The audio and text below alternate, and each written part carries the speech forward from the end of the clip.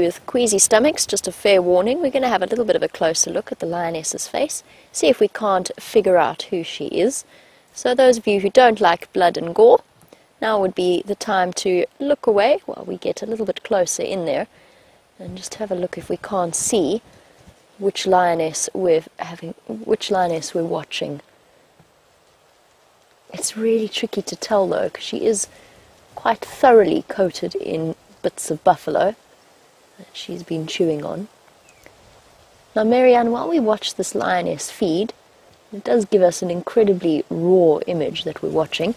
We wanted to know if lions make a kill far from water, will they be able to obtain the moisture that they need from their kills, or will it make it worse?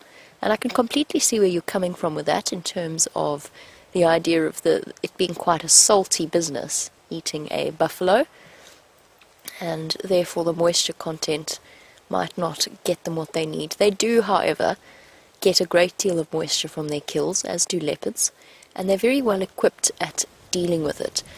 The lions, when they can, they'll drink once a day, and they're relatively water dependent, but they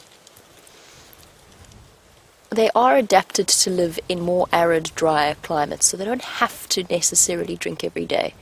And a lot of the moisture that comes through from the blood is of a sort of a pH that's not going to cause them extra dehydration, or at least it's got a salt content that's not going to cause them extra dehydration. So they do get a little bit of moisture. That being said, they're quite happy to walk a large distance to go and have a drink. What they'll often do is kind of have one of them on standby to look after the carcass, and the rest will go and drink, and then they'll come back and the other will... Oh. Let's just listen, see if we get some growls.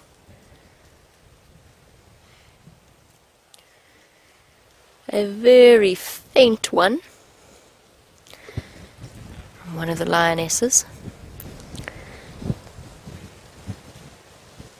But yes, I'll kind of rotate.